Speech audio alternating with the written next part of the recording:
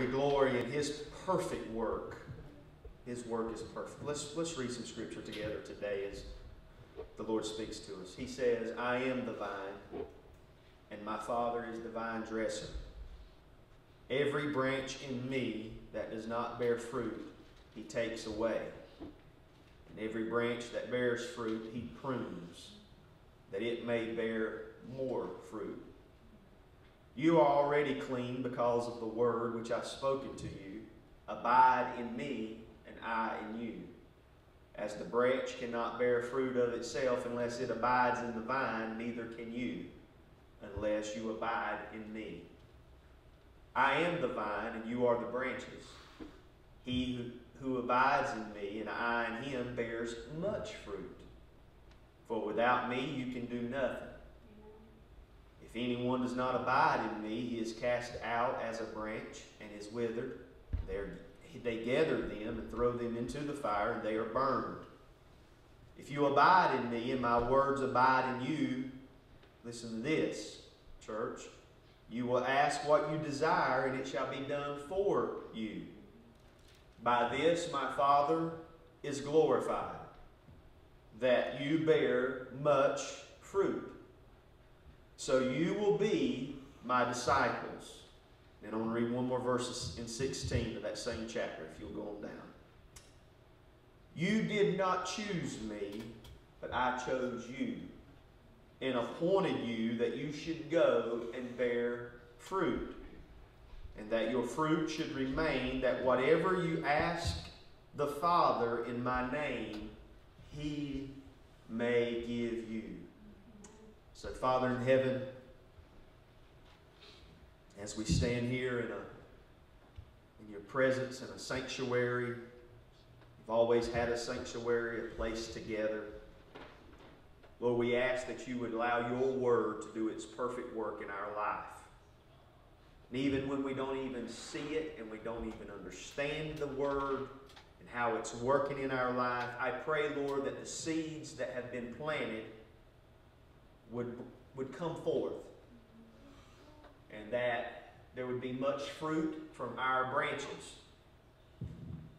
Lord, you love fruit. Lord, I've never seen in the scriptures where you like meat. I don't know if you're a vegetarian, but I know you love fruit. Souls, when we work for you and when we long for you, God, that is fruit that you just consume. God, I pray right now as we move forth as a church that we would receive supernatural joy. Last month's been a lot of weeping, a lot of unforeseen things. But God, in the midst of that, weeping may endure for a night. Say this, church, but joy comes in the morning. God, we give you all the glory for it in Jesus' name. Everybody said amen. Amen. And just turn around and say hey to somebody. We might be social distancing and that sort of thing, but we can still say hey. Yeah. We're not going to let this paralyze us for sure. Amen. Spiritually. You know, I was thinking about this message all week, been going to this scripture all week, and it was only till really yesterday that he said, okay, preach this scripture and this word. And it was confirmed in the prayer room a while ago when the instrumental song was playing, Let It Rain. And I was thinking about the last month since that Saturday and that first phone call came, and it's just been one thing right after another. You know, in those kind of seasons and in those kind of time frames, and you may be here, you may have a lot of questions. And as I was praying about this, I wanted to just ask you, have you been asking a lot of questions about the Lord? You know, in our relationship and in this life that we live for Jesus, it's not an easy walk. As we grow in the Lord and as we walk with Jesus every day, we have questions. You know, sometimes in life you feel depleted and maybe even discouraged. And of course, when you lose a saint, someone like Miss Carol, you feel extremely sad.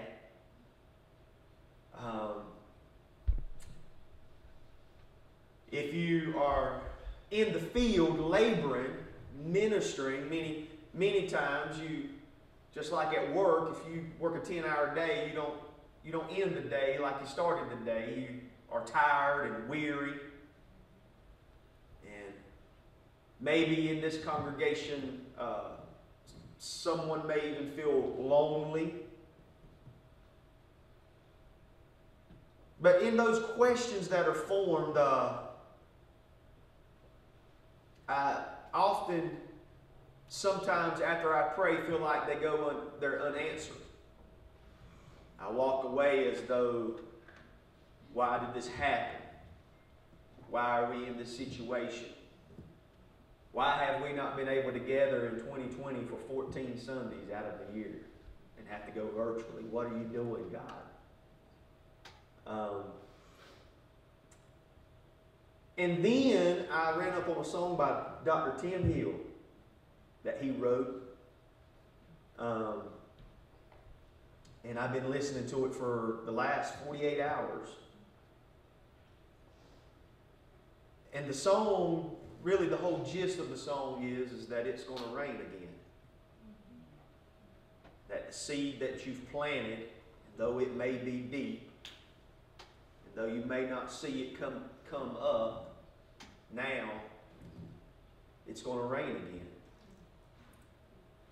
And that the stalk is going to bend with wheat. And that the vine is going to burst forth with grapes again. The grapes is going to burst forth with new wine in our lives. And I just wonder as I read this verse of Scripture from Jesus, because these words are in red. He says, I am the true vine. I'm wondering if God is just allowing us to be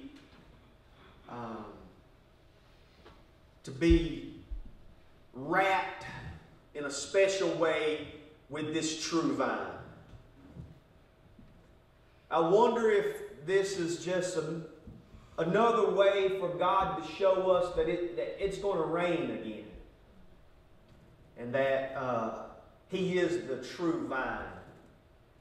And a vine means that, a vine's a plant. But in this metaphor, Jesus is saying He's the vine. A vine can go on the ground or it can go up and it wraps itself around something. And really, a vine has to grow on something for support. And through this, I want to encourage you to let God and Jesus be the true vine. Let Him wrap around you and let Him just show you His love as a vine. Now, in this scripture, we know that the Father, the Bible says, is the vine dresser. Jesus is the vine, the Father is the vine dresser, and the vine dresser is the one who cultivates. He's the one that works His vineyard, the Father, through the Son, the vine, that supports us and wraps Himself around us and in us during difficult times, is working in His vineyard. And then you have branches. The Bible says, every branch in me that does not bear fruit, He takes away. And every branch that bears fruit, He prunes, that it may bear more fruit. Who do you think the branches are? That is us. A branch is a limb or a offshoot that comes from the main stem. He says that we are the branches that come off the vine. That God is the vine dresser, that Jesus is the vine. We are the branches. And here goes what I know the Lord loves. What the Father is working the vineyard for. And that is fruit. Fruit is that edible part of the vegetable. It is that part that helps it grow and be the harvest. And I got this picture of Jesus being the vine, us being the branches, and off of us, fruit, bearing fruit, souls, fruit, working for the Lord, fruit, praying. I pictured God in heaven just picking fruit and eating it, and Him enjoying the fruit. Now I am reminded that this is after Jesus tells us that He's going to manifest Himself in us. And this is how He manifests Himself in us. Is that we bear fruit. That we love Him. That we keep His word. So that this fruit can be produced in our life. You see, God is manifesting Himself right now in a way like never before. Again, I don't back off the sermons that have been preached since this has all happened. I believe with all my heart that He is moving, that He is making a way, and that there is a harvest. There is fruit that God is preparing for His church. He also says in this scripture that if we love Him and we keep His word and the Father, we love Him, that they will come to us. This is comforting, isn't it? They will come to us and make a home with us. Now, isn't that an awesome thing? A home, which is what God wants with us. Just like you have a home. Just like you have a residence where you live, which is a home where the family is, where you can be cared for. You have a home where you can rest. Jesus says, if you love me, I'll come. If you keep my commandments, I will come and I will make a home, our home. It will be called our home. I will live with you. I will care for you. I will provide this loving atmosphere, this presence of God's Spirit in your life, because we will have a home.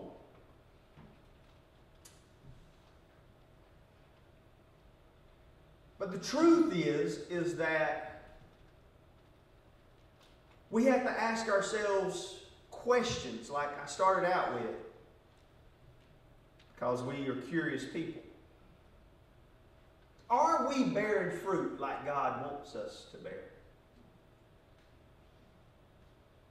Are we doing what God wants us to do? Are we witnessing? Are we praying? Are we worshiping? Are we giving the Lord Jesus the very best? Are we being the best branch that we can possibly be?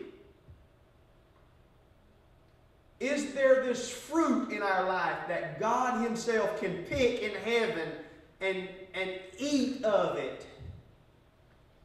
Because here goes the truth of it. If it is not producing fruit, He takes it away, and every branch that produces fruit, He prunes. Now, I find that striking because either way you go, you're going to get cut back. If you don't produce, He's going to cut you out. And if you do produce, He's going to prune you back. Which tells me that this is a hurtful, tough, not easy life. And brothers and sisters, I submit to you that we have had it too easy.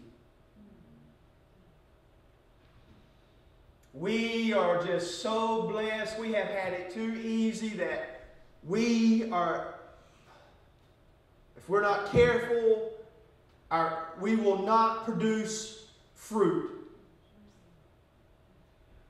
If we're not careful, we will be pulled away from the home that He's trying to make with us.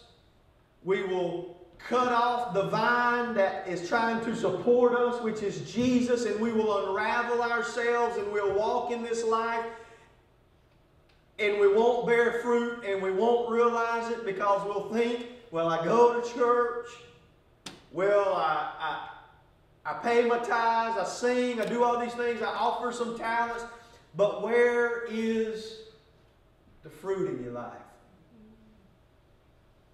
Are you abiding in Him?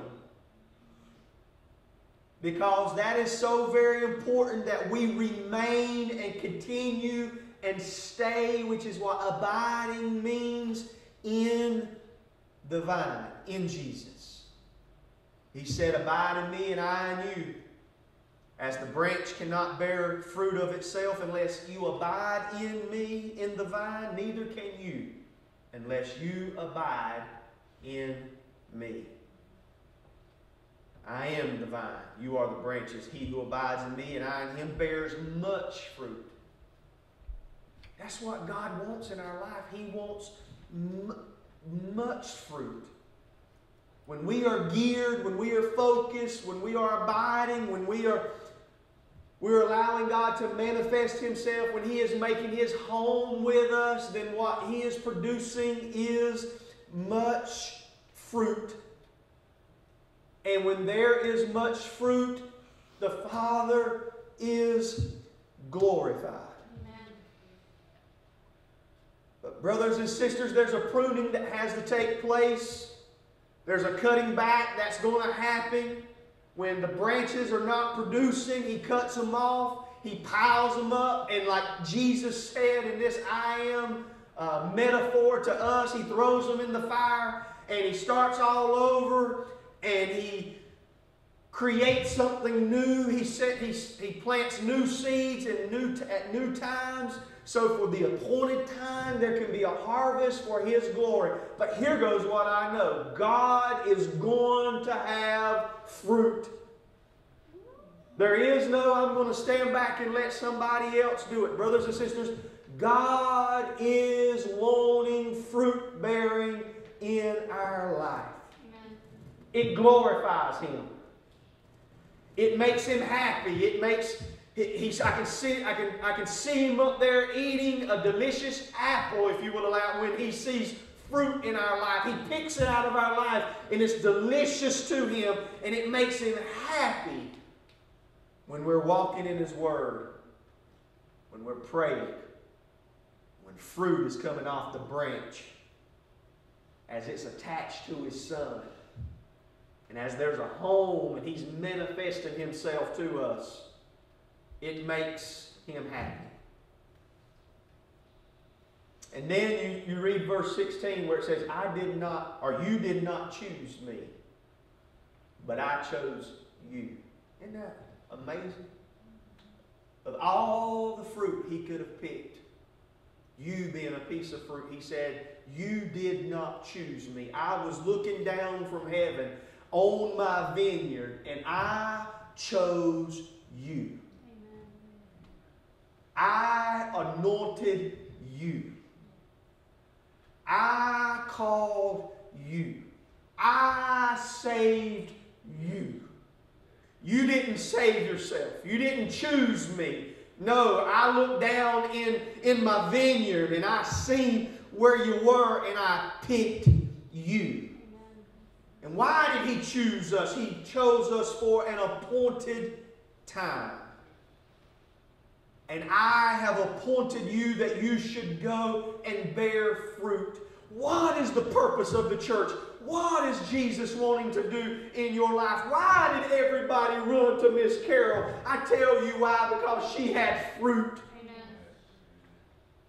It wasn't really about the candy that kids ran to, because one 3-year-old said, when they sat that 3-year-old down in this church, it wasn't about the candy. They said, I'm going to miss my hug. What was the difference? He could have said, I'm going to miss my gummies. The difference was she was a branch and there was fruit in her life. And that is what they remembered in her life. And brothers and sisters, that's what God wants us to do. He wants us to bear fruit. Amen. Much fruit. And He's appointed you and me and this church in this time for the harvest that He's wanting to bring into His kingdom. It says, and your fruit shall remain. Your fruit shall remain. I love this next piece of what Jesus says. That whatever you ask and desire, I will give to you. Hallelujah. Amen. That means that if we are a branch, fruit is being produced. We are working in His kingdom. We are residing and He is our residence, and the vine has wrapped around us to support us. Then He says, whatever you ask in my name, whatever you desire in your heart, I will give to you. I will give to you that you would love one another. This is how this works. There are seasons for everything. And I want you to know that God wants me to tell you again today that it's going to rain again in your life. I looked up the word rain in the scriptures, and I seen where rain, Charles, was talked about from the beginning to the end. Rain is drops of water that the atmosphere produces so that it can come and hit the earth and give it exactly what it needs. Brothers and sisters, I'm telling you that in due season it will rain again. Sooner or later, there's not going to be these social distancing measures that we're having to do, and we're not going to have to ask people to wear masks. Sooner or later, it's going to rain again. Sooner or later, you're going to start seeing the fruit from where the rain hits you and hits the rain. I'm talking about the rain. There's going to be a raining of the Spirit of God. That's going to rain into your life if you will open up your hearts to Him. Follow His Word. Let Him prune you.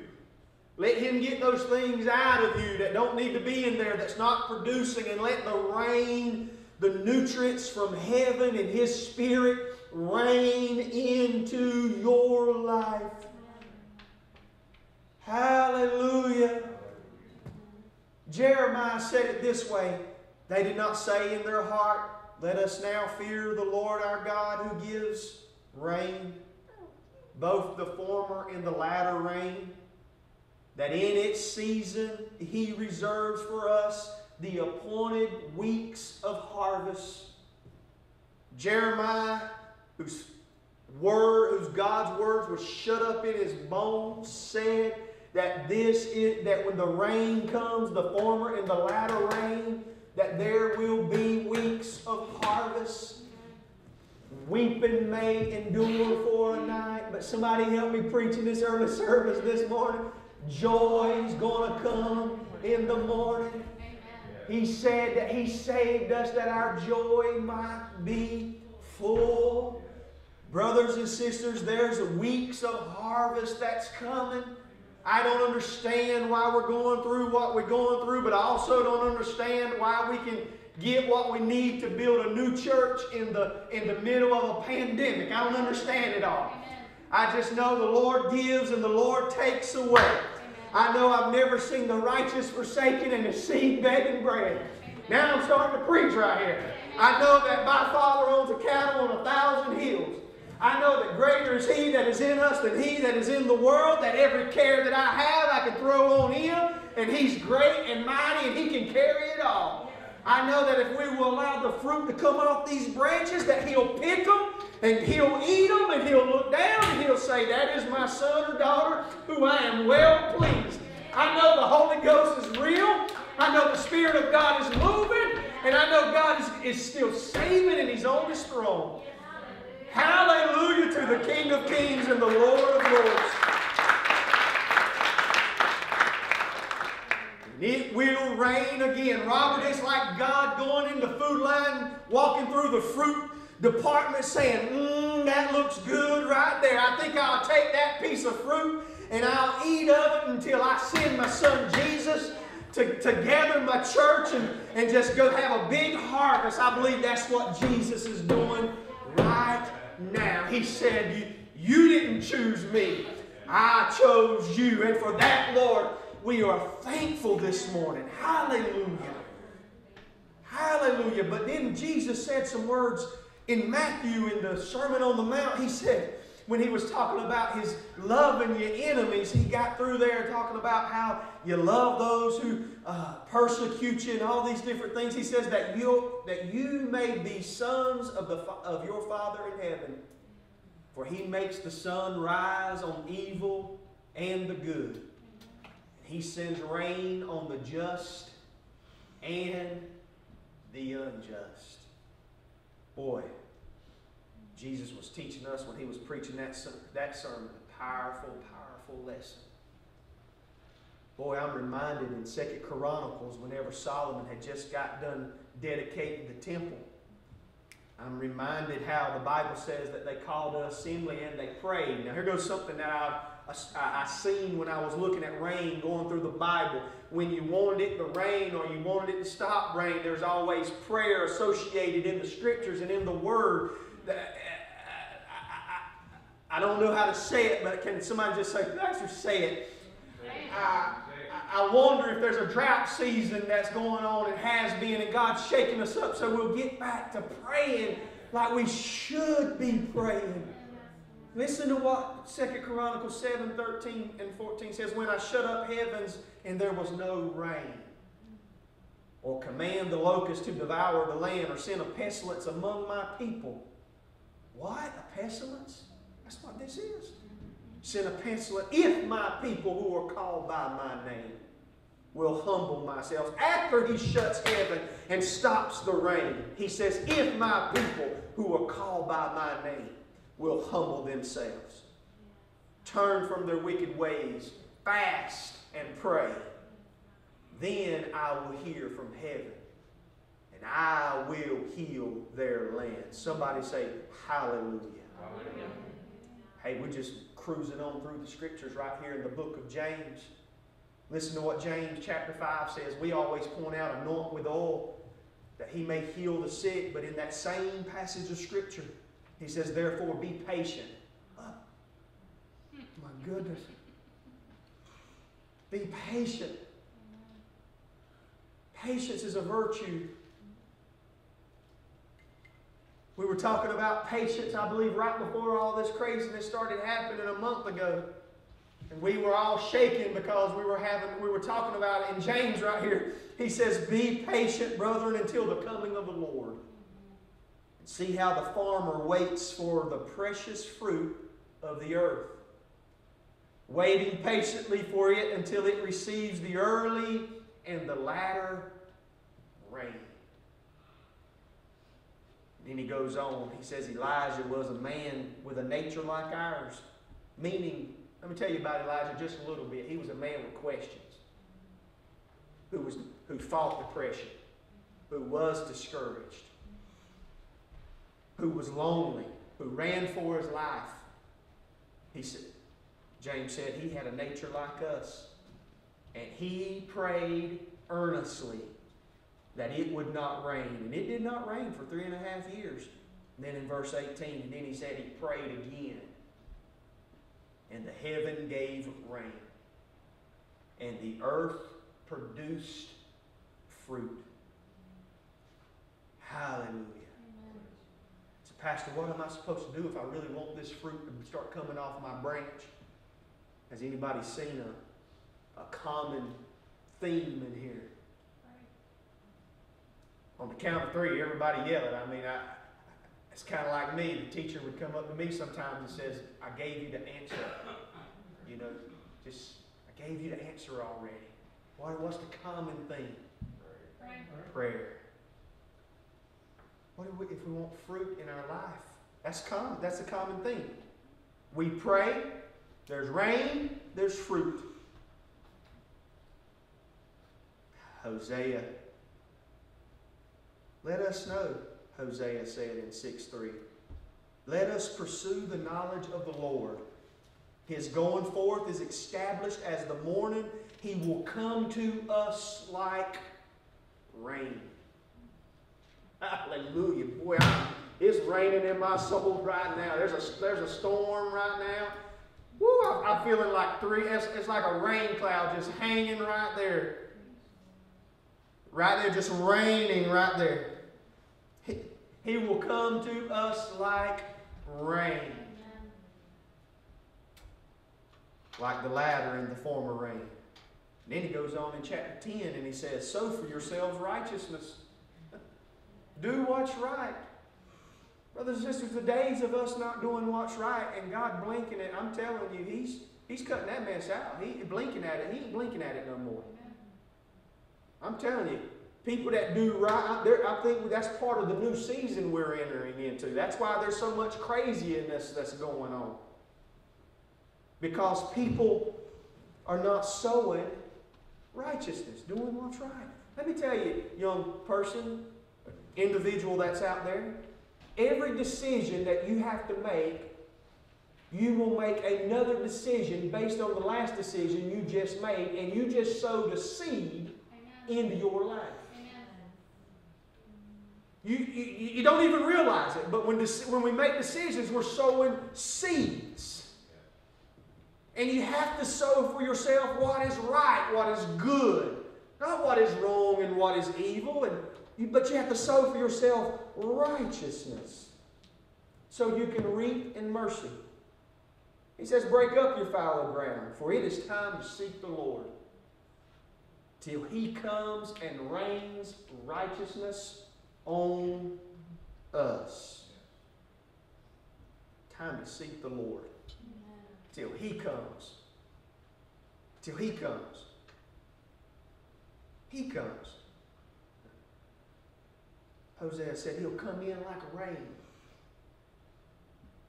into our fields.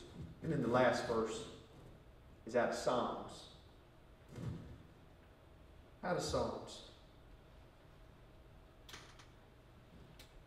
68 verses 8 through 9. Talking about the glory of God.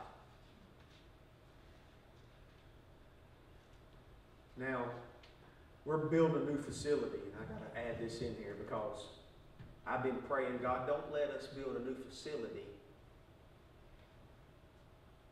just to be building a new facility. Amen. Lord, don't make a way. Y'all hear this praying right here. Lord, I do not want to maintain a new facility just so we can say we have a new facility. Amen. Or so that we can just fill it with a bunch of people. I have told the Lord, shut the doors. Just like Elijah prayed and it didn't rain for 3.5 years. Brothers and sisters, I have said, shut the doors. Until He finally, at an appointed time, opened the right door.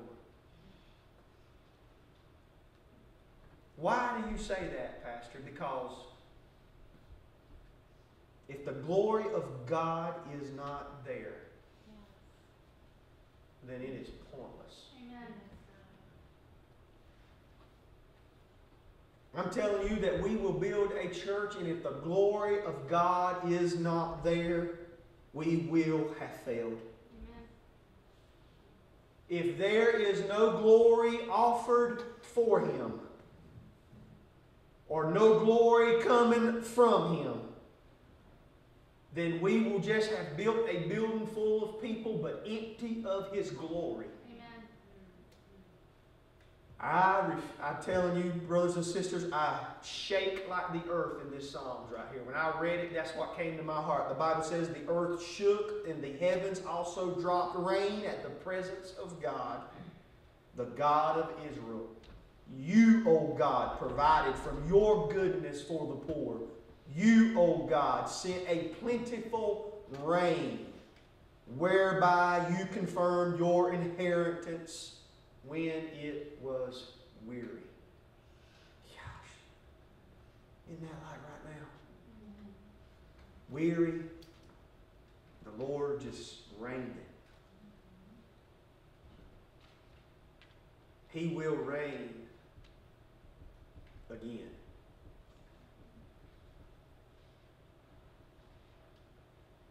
When we pray, we get serious and we start seeking the Lord like Hosea said. When we start sowing for ourselves righteousness so that we can reap in mercy. When we understand that this is an appointed time. This is an appointed time that we're living in, that each one of us is a branch, and that He's looking to pick fruit off of our branches so that He can be happy. I'm telling you, it'll start raining. When we're willing to offer up glory to Him in weary times, when we're willing to get on our knees and pray, and I know it sounds repetitive. I've been saying it for 20 years. I plan on saying it for 20 more if He allows me to keep doing it, because I want to see rain in your life. Amen. I want to see fruit coming off your limbs and your branches. I want you to see it. I want you to see how good that you can taste and see how good God really is. He's wanting to pour His Spirit out in your life. He's more than just meeting a bill. More than just a house or a car. He's more than just a job or a raise. Hallelujah. He's a vine that wraps Himself around you and grows into your life and supports you so that you can bear much fruit for Him. Amen. Hallelujah. Yeah, bless Him, Dan. And that's what matters to God. That's what matters to Him. The fruit. The fruit. Are you in a drought? Oh man, I'm telling you, it's easy to feel like there's no rain. And worry starts coming in, Sister Peggy.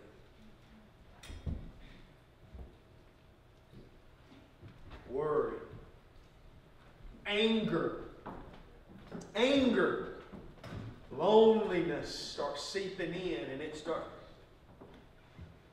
starts taking the moisture of God's Spirit out of your life. Drought starts happening.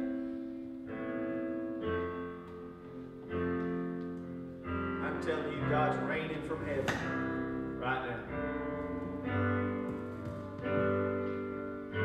He is here. He wants you to produce much fruit. He wants you to understand He chose you, that He loved you, that He wants you to keep His commandments. He wants you to worship Him. He wants you to pray to Him. He wants you to give Him glory so that He can rain His glory back down on you. He wants you to draw close to Him so that He can draw close to you. That's how it works, church. He wants us to reach out. He wants us to invite people into His presence. And He wants you to tell them at work about who He is and what He's done for you and how He saved you and how He has loved you and how He has been the true vine. Because you see, that word true vine, He put true vine in there because there's a lot of fake vines in there. There's a lot of weeds in life. And He said, I'm the true vine. I want you to know that when I wrap around you, I support you in a way where you can bear much fruit in your life. I'm not a fake vine. I don't grow into your life and I just take the breath out of you and choke you. Oh no, I'm the true vine. I'm the true vine, and branches come off of me, and fruit that you can eat and that my Father glories in is produced in your life. Oh, I'm telling you, there's many different vines out there, church. There's many different, they'll try to grow into your life, and you will think they're one thing and there'll be another thing. And I'm telling you, brothers and sisters, you got to grow into the true vine. You got to let Him support you. Let the Holy Spirit be your teacher. And let prayer be your life. Let it be your life. Pray without ceasing. Pray in the Spirit. Sing in the Spirit. Sing prayers to Him. Sing whatever comes from your heart. That, my friend, is the method. Hallelujah. Would you stand and worship with Mandy and Abby and this praise team and this band? Would you give glory back to God? Would you clap?